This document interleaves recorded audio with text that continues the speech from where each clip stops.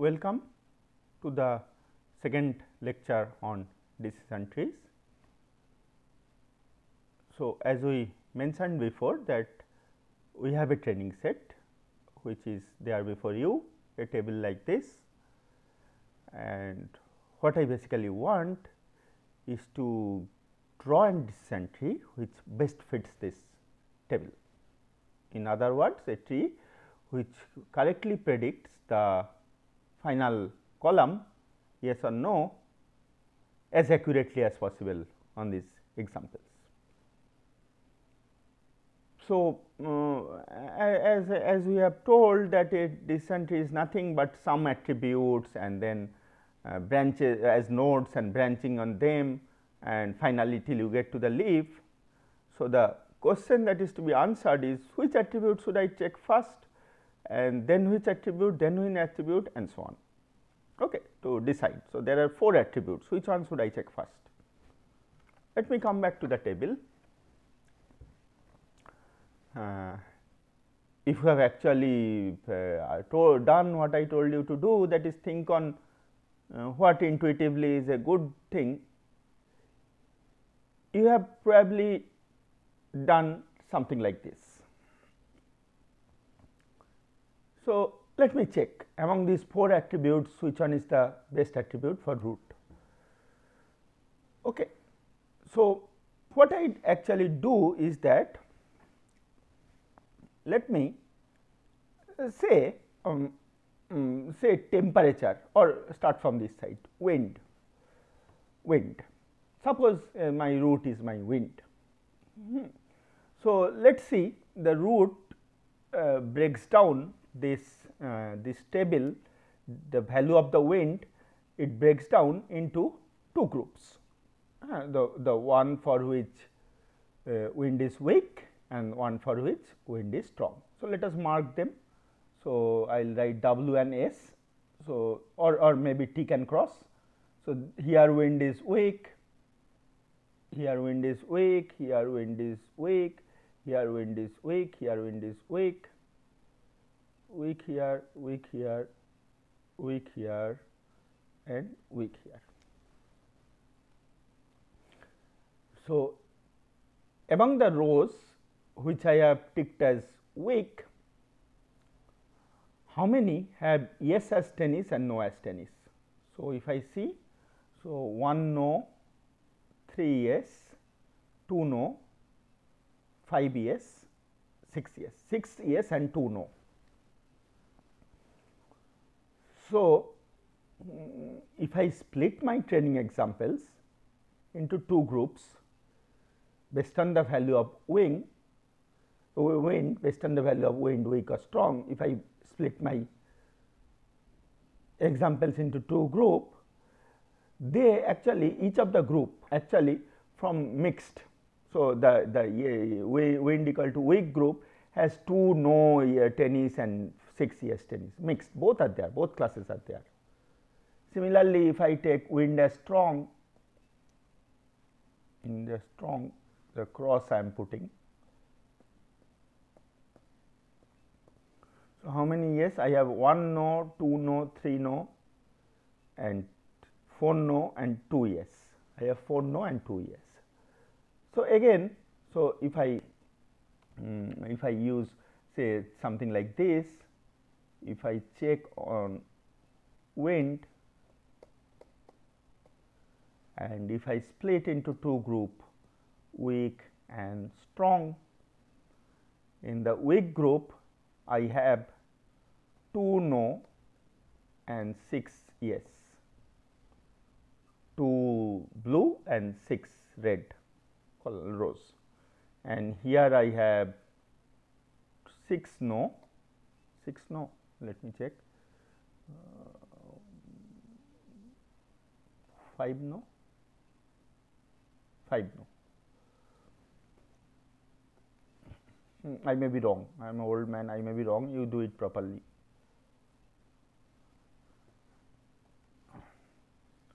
Five no, 1, 2, 1, 2, 3, 4, 4 no actually.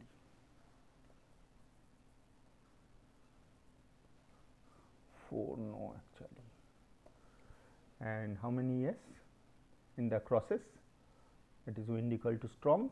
I have 1 yes, 2 yes, 3 yes, yes, 3 yes, 3 yes. I have 4 no and 3 yes. So, the attribute wind is not so good at distinguishing between Platonist yes and Platonist no. It is not so good among the. There are some people who have wind equal to weak and they are both no, and some are yes and so on. It's like the following example. So, suppose I want to I describe a student by say 3 attributes. How tall is she? How tall is she? What is her mother tongue? How many hours she studies? And how many hours she sleeps? So, maybe by these 4 attributes I describe a student, and I see the height of the student and similarly the mother tongue of the student, and I want to put the student into 2 categories, one who does good in the class, one who does not do good in the class. Well, everybody is good. Suppose by marks somebody get good marks, somebody does not get good marks. And I want to predict looking at these 4 values what type of student it is, whether she will get a good mark or she gets a bad mark. Suppose I am a recruitment company or something, I want to do it. Okay. And I find that this attribute height, and maybe it has 2 values tall and short, or maybe 3 values tall, short and medium. This does not really help me in predicting whether she will get good marks or bad marks. People who are tall get good and bad marks, people who are short also get good and bad marks. Similarly, if I look at mother tongue, say Bengali or Telugu or Hindi or Tamil, that also there are Bengali people who are good and bad, there are Tamil people who are good and bad. So, that also does not really help me distinguish. But maybe if I look at hour of study, maybe again for the sake of simplicity 2 category, long and short, and then I find that people who study long hours do good most of the time, Okay. So, that is a better attribute, because it helped me segregate the training set into 2 groups, where each of the group have most of the people from one of the classes. So, for example, let us look into this attribute. Let me erase this. And let me okay. So, wind I have already checked. Let me check my temperature. Not let me directly go to Outlook. So, Outlook has 3 values. So, it will actually segregate these 14 days D1 to D14 into 3 groups. So, let me check the one with Outlook sunny, I will put a tick on them. So, this one, where else sunny, this one, where else sunny, this one, okay. And okay, and overcast, maybe I put a cross. Overcast is this, overcast is this, overcast is this, and overcast is this. And rain, I put a dot, this and this and this and this and this.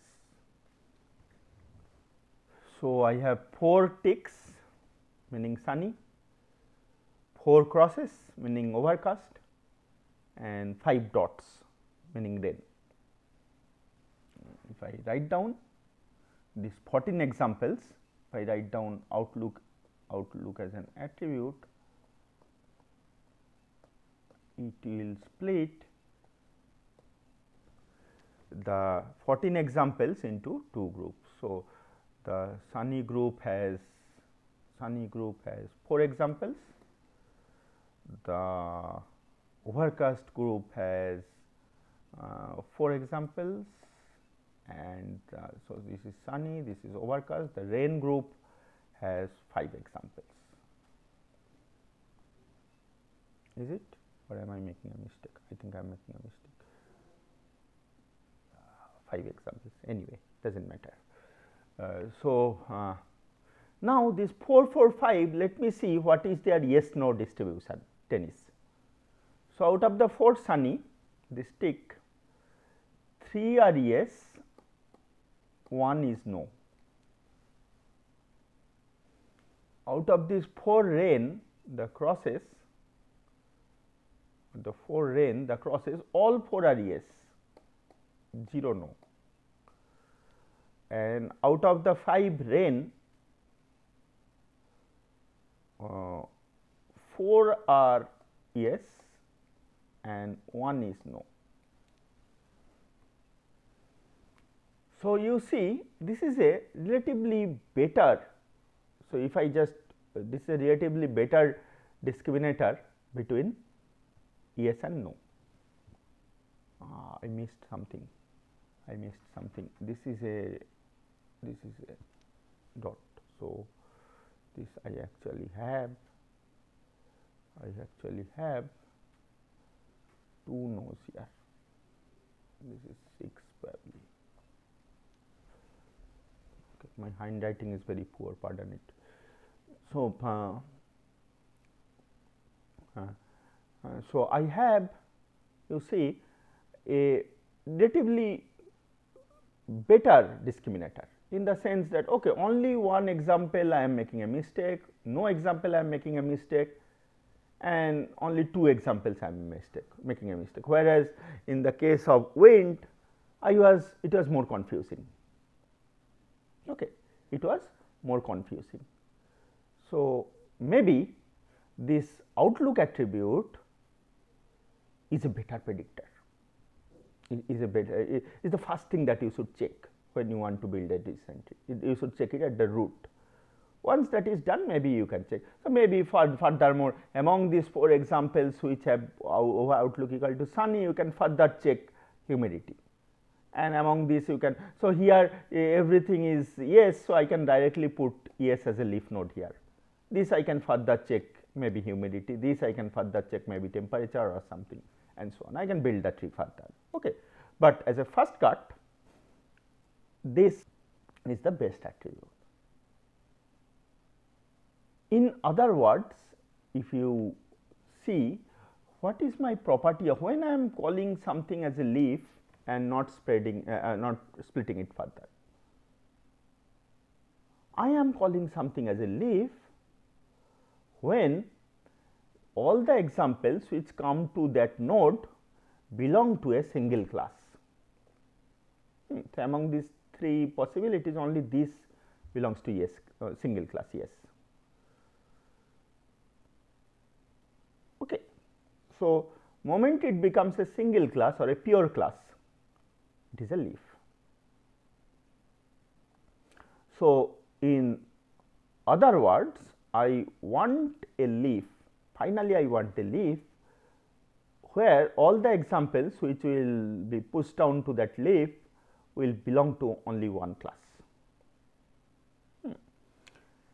And I do this progressively, in the sense that I do it in a greedy way. That means, first I try to make a split using the root which makes each of the childs of the root as pure as possible. And each of that style, if they are not pure, if they are pure, it is a leaf. If they are not pure, I further split so that they become even more pure till they are absolutely pure. Pure means here that they belong to a single class. Okay. So, let me try to explain. Oh, sorry.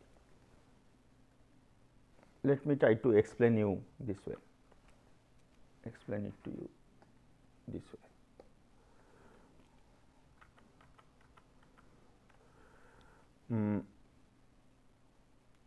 So, see, I said that this each instance I can represent as a 4-dimensional vector. For example, D1 I can represent as a 4-dimensional vector having attribute values sunny, hot, high and weak, 4 tuple.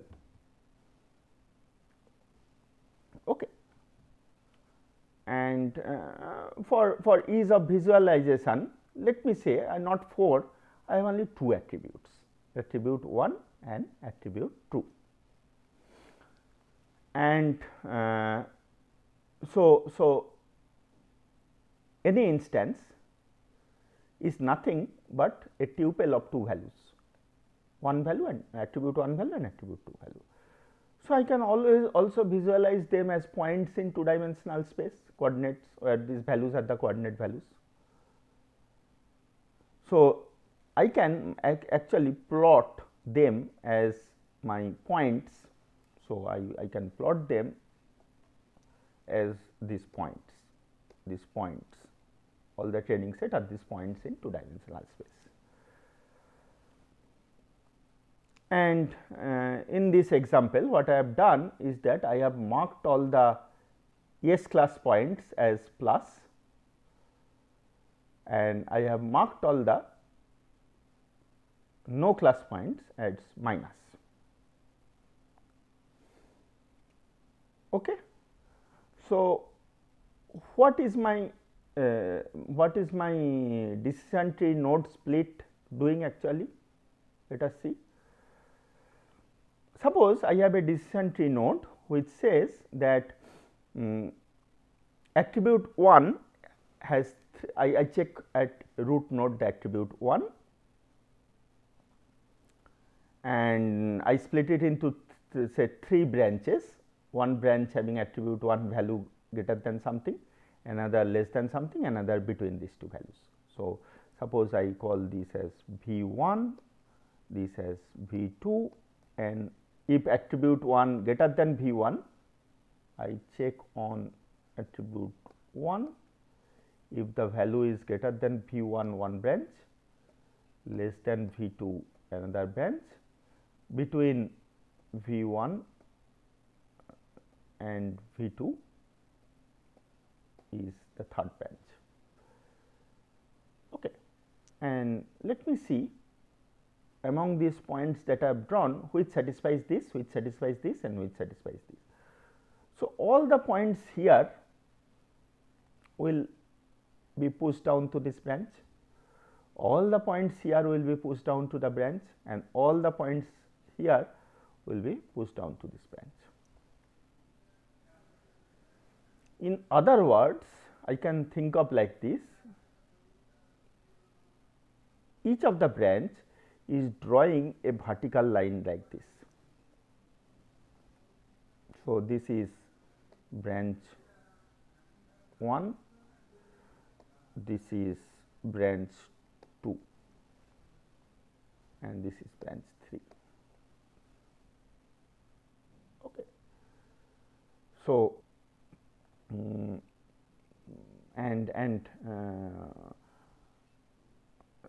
all the points lying right of this branch 1 is in this branch, in this line, right of this line is in this, left of this line is in this and in between is this. Okay. So, this splitting is equivalent to drawing these vertical lines. So, these vertical lines will the splitting separates the training examples into 3 categories. These vertical lines also separate these training points into 3 categories. So, they are equivalent. Okay. Note that I could have also done the following. Instead of attribute 1, I could have asked a question on attribute 2 also. Maybe I could have made a 2-way split, say value u1, u2 or only u1, sorry. So,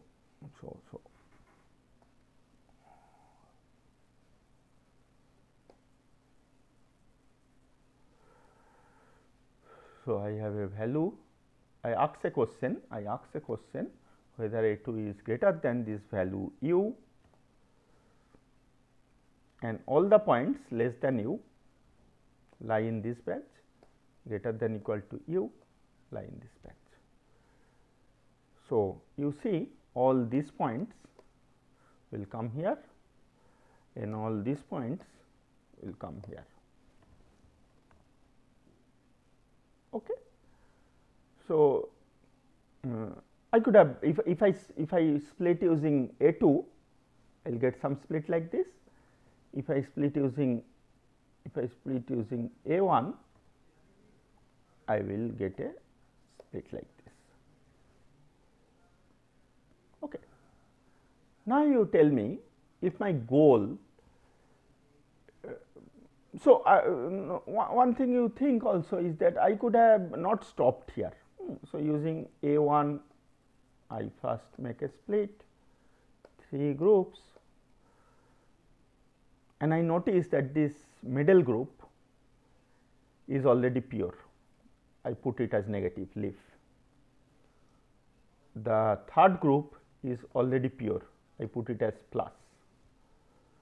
Whereas, this first group, so third group, second group, the first group is not pure. How to make it pure? Split further on attribute 2. Okay. So, again check on A2, again check on A2, and suppose for a value u, and if the value is less than u, I call it minus, greater than u, I call it plus. Now, you see that this decision tree correctly classifies all the example,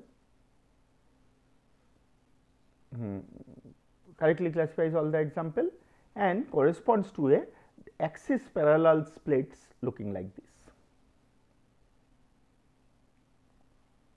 Okay. Axis parallel splits looking like this. So, if I this tree, so first A1 then A2 will do it like this. Suppose I reverse it, I make it first A2 then A1. So, first on A2 then on A1. So, however I do, maybe I will do this, and then again on A1 I will split this, again on A1 I will split this. So, A2, then on A1 one split, A1 this into 2, this again into 3, I have to do this. So, I will need more number of splits. Okay. So, maybe the other tree first A1 then A2 is better. Okay.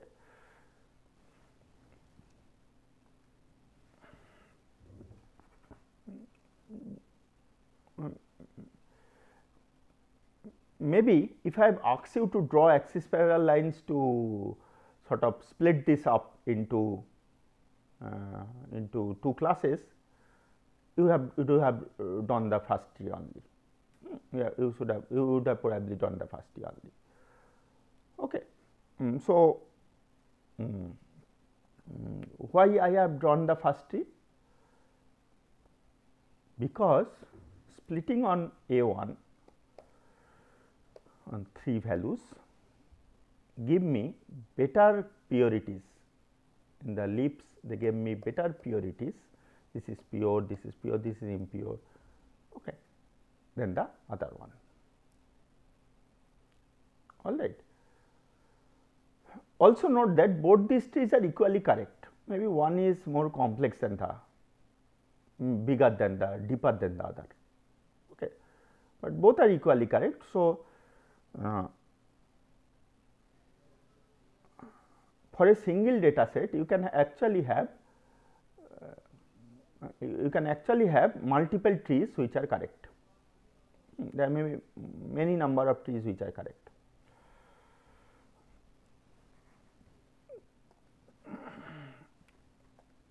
Also note one more thing, that whatever be the data distribution, okay, whatever be the data distribution, suppose I have some positive point sitting here and some positive point sitting here.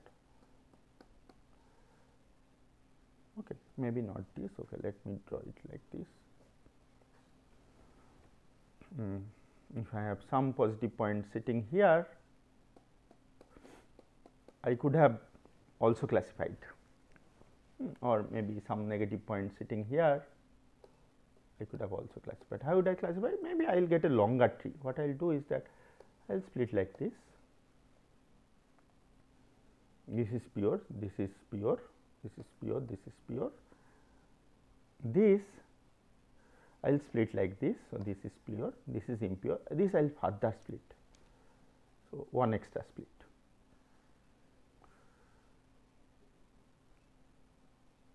Okay. So, now I get. So, what is the equivalent tree? If you draw, you will get a deeper tree. Okay. So, so this is the intuition. So, what I will do in my next lecture is to quantify this notion of purity of a class by a formula, by a function, by a measure, which we will use to construct the algorithm. Okay. So, we will call it as a decision tree construction algorithm, but the intuition is this: try to make the best split first, then the next best, then the next best, greedy algorithm, okay, till you get a pure class in the leaf. Do it by the smallest tree possible. All right. Thank you for today.